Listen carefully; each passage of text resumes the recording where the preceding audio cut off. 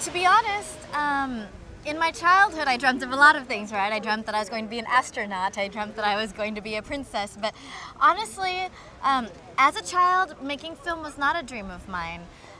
Being a ballerina was a dream of mine, and I became a filmmaker because I was a ballet dancer in Rome.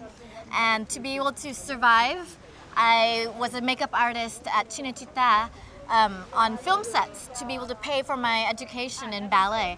And from there, that's when I gained my knowledge about filmmaking, and that's where I became aware of filmmaking and that it would be possible to even have a dream like filmmaking. Because before that, I didn't think it was even obtainable. So it was shortly after being a ballerina in Rome that I was able to have this dream. You know, my biggest source of inspiration is seeing other people who are independent filmmakers like me, who may have been told their whole lives that this was an unobtainable dream, that this is something that was impossible. And when they're able to make successes, either on their own or through their own motivation, when they're able to find a way, that is my inspiration. I've seen filmmakers like Soderbergh, who was very independent initially and he became a huge success.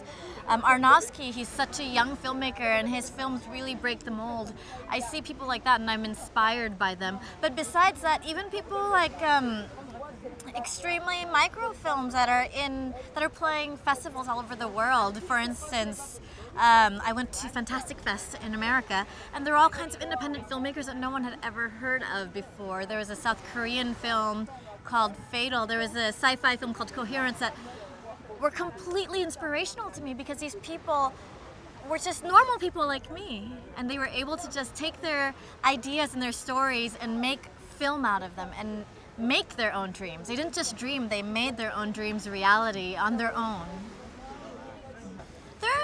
There are many ways that we can approach inspiration through my films.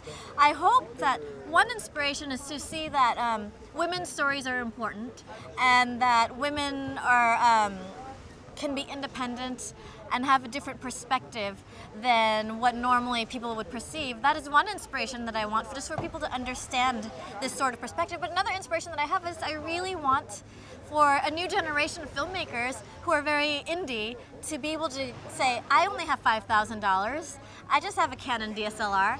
If she can make a film, so can I.